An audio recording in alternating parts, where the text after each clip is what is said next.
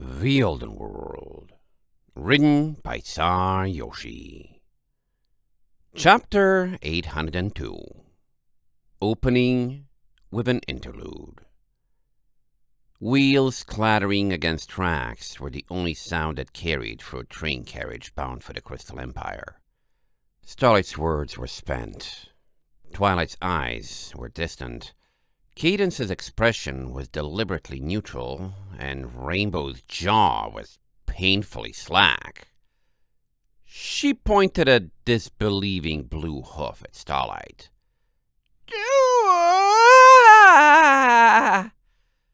Starlight got to her hooves, making for the exit to another car. "I need a moment." The door clicked behind her, and that was Rainbow Dash's cue to start talking. Seriously? But... She grabbed Twilight's shoulders and leaned face to face, hovering in place and still failing to put together proper sentences. "Starlight! Chrysalis! Valet! How?" Twilight sighed, touching a wing to Rainbow's back and pulling her down. "She never pretended her story had a happily ever after, Rainbow." "But, Valet!" Rainbow's mane and tail drooped, and she turned to stare at Cadence. "Did you know about any of this?" Cadence nodded, reclining and taking up her entire bench now that Starlight was gone.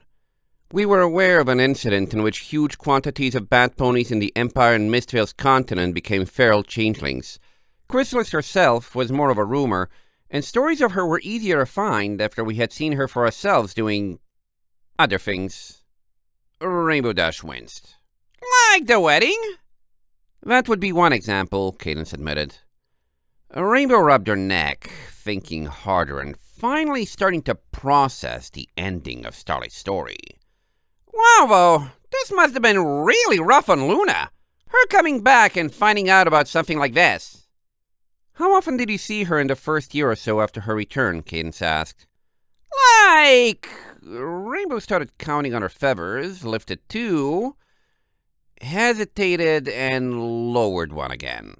"Was she at the gala?" This is why," Cadence sighed, and left it at that. "Oh!" Cadence nodded. "In case you're wondering what we talked about at our meeting, it was mostly this. There were a lot of things Starlight's dream let us piece together we didn't previously know, especially concerning Chrysalis's past as a pony and what happened to her after that initial invasion. It's likely she hid somewhere after that, or even had to be rescued, regaining her strength for several years." Rainbow's ears fell. "So what happened to the Empire?" "It was bad, but not so much as it could have been." Cadence stared out the window, the moon slowly making its way to the horizon. Starlight's story confirmed something we had long suspected. Chrysalis and her hive were new to their abilities, and not fully able to utilize what they could do. There was no transformation magic, for one, and the storm that rolled in grounded the whole continent for long enough for the survivors to get a defense together. Thanks to Gazelle's machinations, the bulk of the Empire's military was stationed in Wilderwind and Goldoa, under threat of retaliation from Varsadel over the affair with their merchant airships. They were able to secure the Empire from within, and establish a militarized border to defend it from the north, though it was hardly free from casualties. Rainbow Dash sighed. "That stinks, not gonna lie. And it's awesome and terrifying at the same time. I can't tell whether Starlight fighting Chrysalis is the coolest or the uncoolest thing ever. I mean, we fight evil all the time, and when we win, we're usually able to fix things up afterward with a few rainbows and lasers and things. This is like if we had to get Ponyville back to normal after Discord trashed the place using shovels and yard work."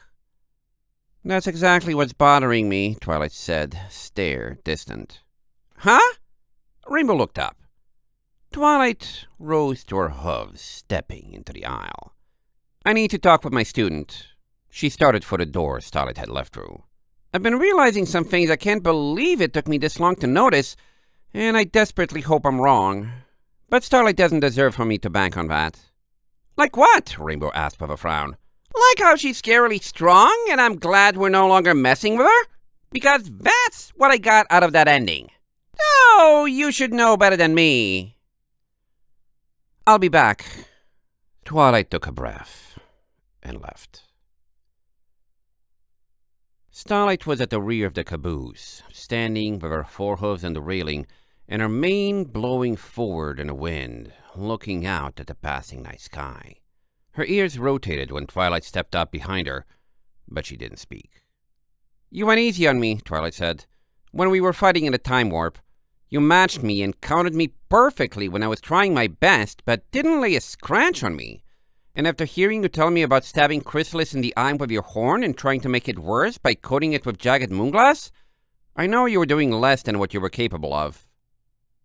Starlight didn't look back. "Twilight, my emotions are running a little bit strong right now, and if we talk about that battle before I spend some time getting them back under control, I'm going to spoil something by accident. Then, let's not talk about Chrysalis." Twilight sat down beside her, facing the train track disappearing into the horizon. "Strong emotions. Which ones?"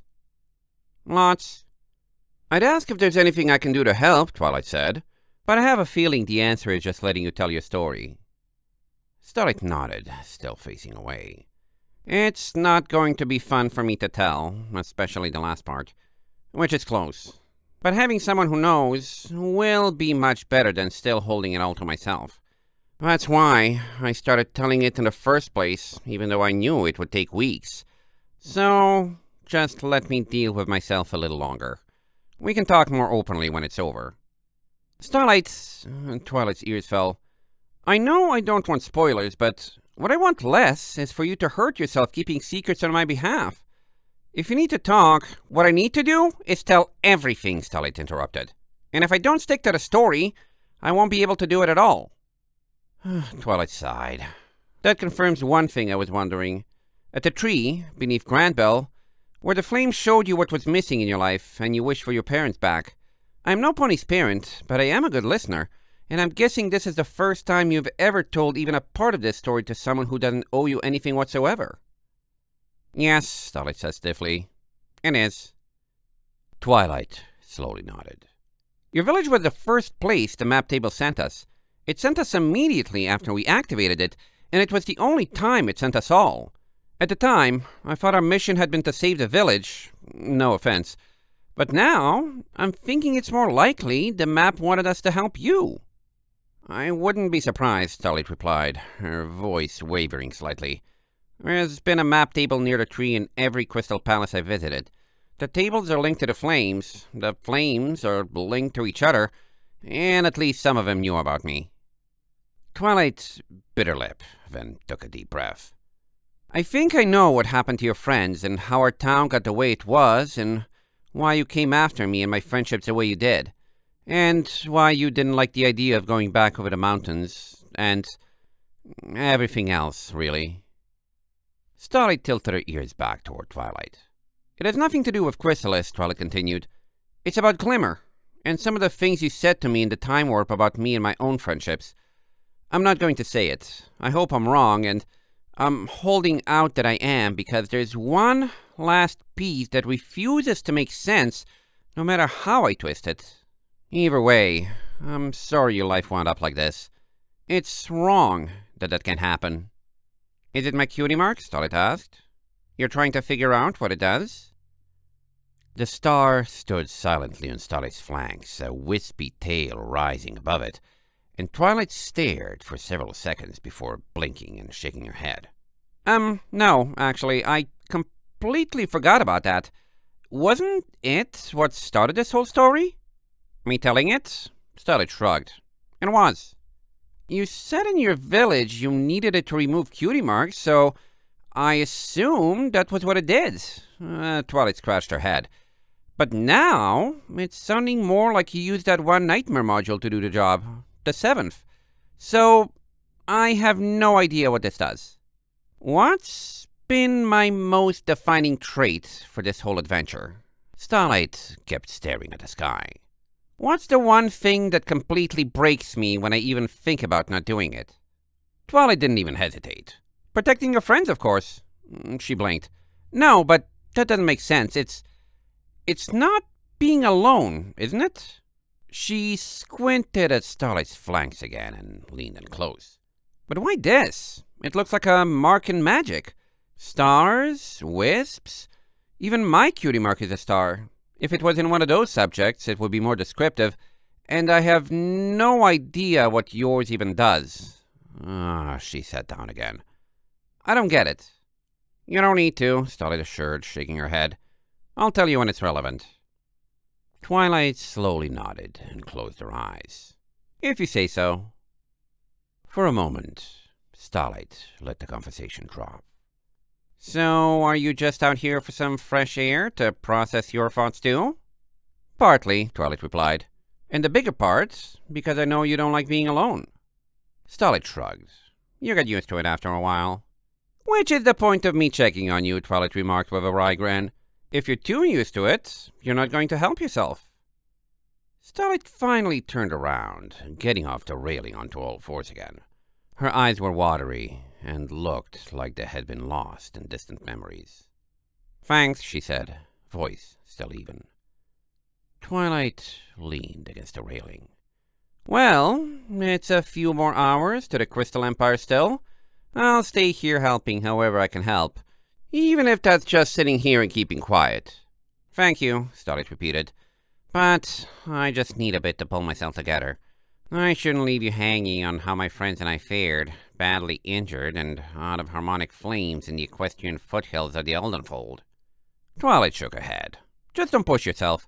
And besides, we all need a bit to wrap our heads around that last bit. I think Rainbow Dash is morning valet, and I'm thinking about your friend Lynn. I was thinking about both of them too, and didn't have time not to push myself back then, Starlight answered. And besides, I need to push myself now. I'm so close to being done, and when I am... she hesitated. I don't actually know what it will feel like, but I need it. Twilight nodded, giving her student a reassuring smile. End of Chapter 802.